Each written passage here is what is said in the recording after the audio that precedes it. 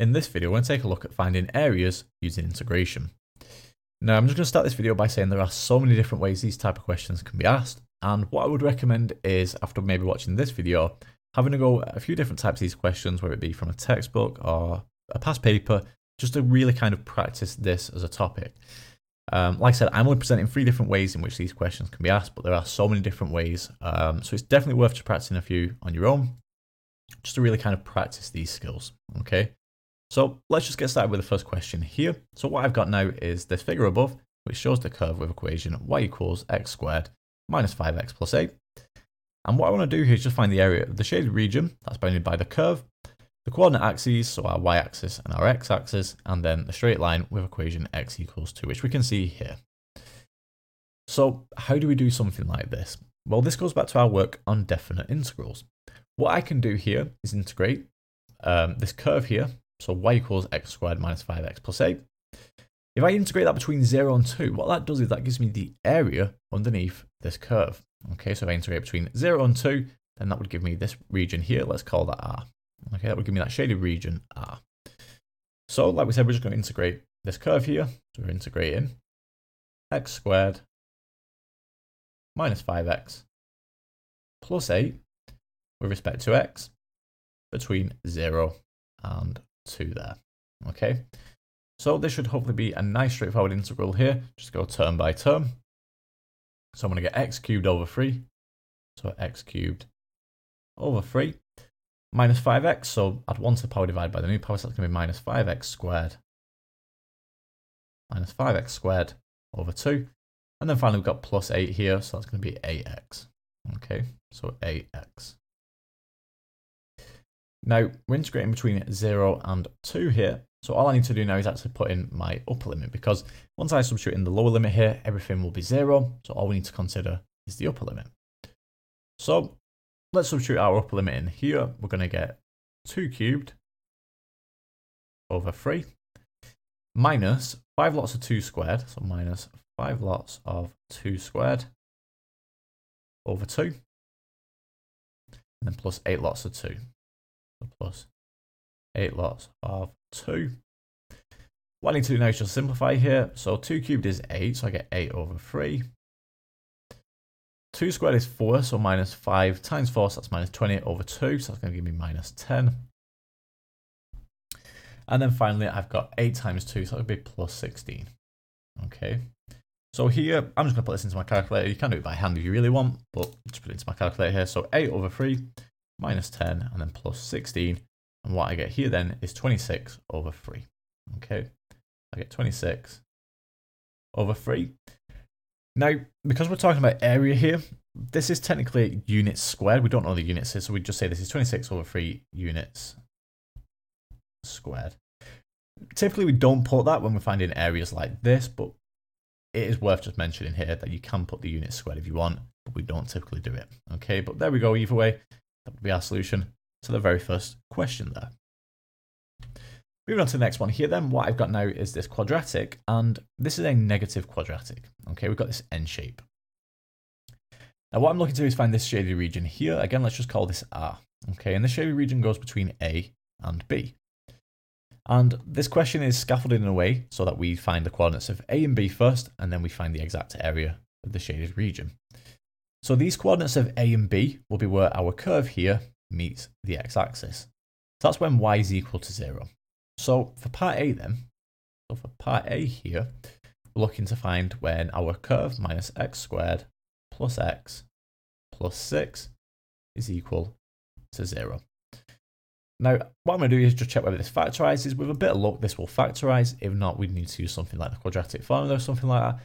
But generally what you'll find here for these type of questions, just to make life a lot easier, is they will factorize. So let's just check whether this factorizes here. We'll get 2 brackets. And we've got minus x squared here, so we'll have a minus x at the front of one of these brackets. And an x at the front of the other bracket. So from the looks of this will be minus x plus 3 and x plus 2. Let's just double check this. So minus x squared, minus x times 2, so that's minus 2x, and then 3 times x. So we get 3x, so that will give me the positive x, that's good. And then 3 times 2, give me positive 6. Perfect. And this gives me the 2 solutions now for A and B. because I've got a solution here when minus x plus 3 is equal to 0. In that case, we get x equals 3. That must be for the point B here. It's obviously a positive x solution. And then we also have x plus 2 is equal to 0. In that case, x will be equal to minus 2. And clearly that would be A here. So in that case, A is minus 2, 0. And B, let's do that over here. B is 3, 0. Okay. And there we have it. So that's our solution to part A there, given the coordinates of A and B. For part B then, this is where we need to now find the exact area of the shaded region. So like we said, all we're going to do now is integrate this curve here between A and B. So that's between minus 2 and 3. So let's have a go at this now. We'll integrate in minus x squared plus x plus 6 with respect to x between minus 2 and positive 3. So again, we just integrate here term by term. So this should hopefully be straightforward to get started. So it's going to give me minus x cubed over 3. We get minus x cubed over 3. I've got x here, so that'd be x squared over 2. So plus x squared over 2. And finally, we've got this plus 6 here, so that would be plus 6x. Okay. And then don't forget the limits of minus 2 and 3. So in this case, I will need to substitute both limits in here. Not quite as straightforward as the first question. So let's start with the upper limit here. So if we substitute in the upper limit here, then we're going to get minus 3 cubed. So minus 3 cubed over 3. Now we'll come back to simplifying in a moment. So we'll just write everything out for now. So I've got x squared over 2. So that's going to be 3 squared over 2. Plus 3 squared over 2. And then 6 lots of 3. Plus 6 lots of 3. Now we subtract the lower limit in here. So subtract the lower limit. So that's going to be minus 2 cubed. So minus 2 cubed.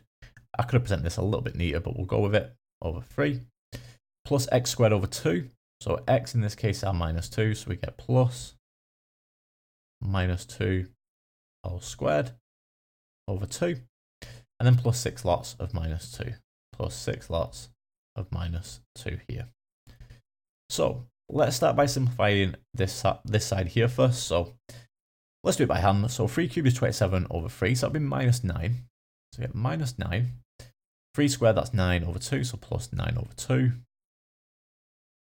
And then 6 lots of 3 is 18. Okay, so plus 18. Looks okay so far. We'll minus. So let's simplify this bracket here.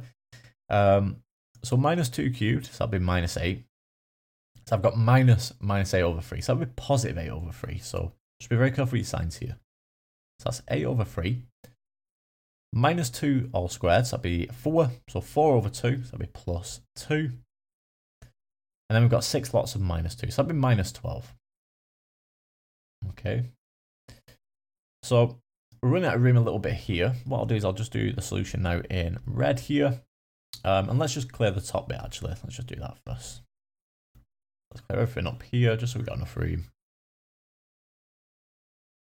Just so we've got enough room to finish this. There we go. So we'll finish the solution at the very top here. So just make note of that here. Going all the way up to the top now. So minus 9 plus 9 over 2 plus 18. Let's do that first. So 18 minus 9 plus 9 over 2. So that gives me 27 over 2. We get 27 over 2 minus. So now let's evaluate this bracket here. So 8 over 3 plus 2 minus 12. And that gives me minus 22 over 3. So what I've got here is 27 over 2 minus 22 over 3. And again, you've got to be careful with the signs here. So if I've got 27 over 2 and I minus 22 over 3, that's the same as plus 22 over 3. So plus 22 over 3. And what I get here then is 125 over 6. Okay, so we get 125 over 6. And that's our shaded region here, R. Okay. And there we have it. Again, if you want to put units squared in, it's completely up to you. But either way, 125 over 6 gives us our solution to that question there. Moving on to the very last question here now, where what I've got here is the figure above, which shows the curve with equation y equals x cubed minus x.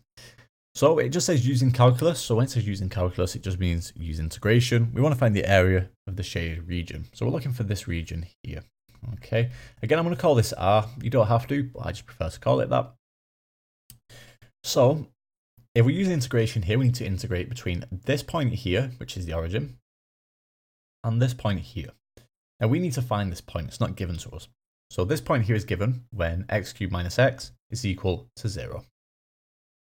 So let's do that ourselves. So x cubed minus x is equal to 0. So we're setting this equal to 0 now. Well, I can factorize here. So I can pull an x out. So we get x lots of x squared minus 1 is equal to 0. And hopefully you notice that this here is a difference of 2 squares. So this gives me my three solutions here. We get x lots of x minus 1 times x plus 1. And this is all equal to 0. So in this case now we get three solutions. We get this solution here of x equals 0, which is the origin here. We get positive 1, which would be this solution here. And we also get minus 1, which would be this solution here, but we don't need it. But let's just jot it down here. So what we're doing is we're integrating x cubed minus x between 0 and 1.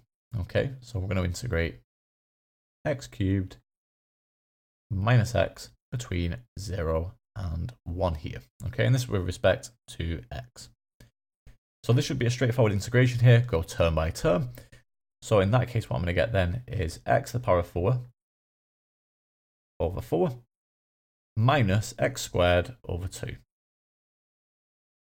Okay, like so. And this is between 0 and 1. Now, the good thing here is when I substitute in the lower limit, this will all be equal to 0 because we've got 0 to the power of 4 over 4 minus 0 squared over 2. That will all just be 0. So all I need to actually consider here now is the upper limit. So let's substitute in the upper limit here. Well, in that case, what I'm going to get then is 1 to the power of 4 over 4. So that's just a quarter. We get a quarter there. Minus 1 squared over 2. So minus a half there. Okay. And it is really as simple as that. I know it looks quite straightforward. But in this case, I've got a quarter and a minus a half. What I'm going to get then is minus a quarter. Now, you might be wondering why we've got a negative solution here. How does that make sense? Because we're talking about area. And the reason for that is because we're now integrating this region here, which is below the x-axis. So when you integrate and it's below the x-axis, that area will be negative. Okay. Now, like I said, that isn't incorrect. And that is to be expected that we get a negative solution. Obviously, because we're talking about area, we can't have a negative solution. So all we do is we negate this. Okay, so rather than it being minus a quarter, we take the region here, R, as being positive a quarter. Okay, so R is equal to a quarter. And there we have it. You can say that's units squared if you really want. Completely up to you. But either way, that would be our solution there. Okay, and there we have it. So that brings us to the end of this video on finding areas using integration. In the next video, we're going to take a look at exam revision for integration.